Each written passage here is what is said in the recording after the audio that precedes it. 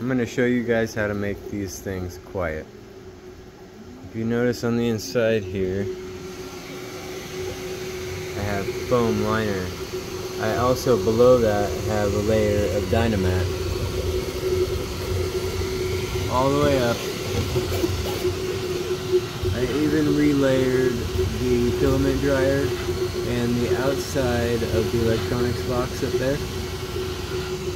The whole inside of this electronics box also has a layer of Dynamat and a layer of foam on the lid and the whole compartment, sides and bottom. I tried, I don't know how many different types of silencers. This is the best one that I found so far. You can find it on printables. I actually designed this bottom base piece for it.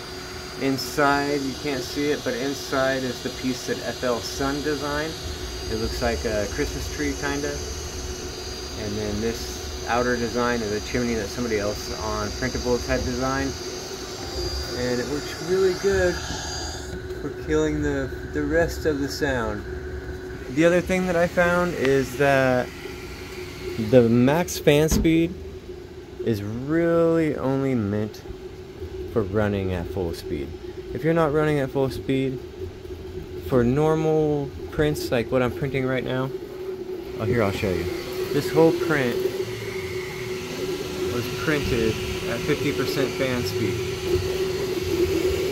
I don't see anything wrong with it. Everything turned out pretty nice. No need to have that fan blowing full speed, but you can also silence your printer quite a bit just by doing what I showed here.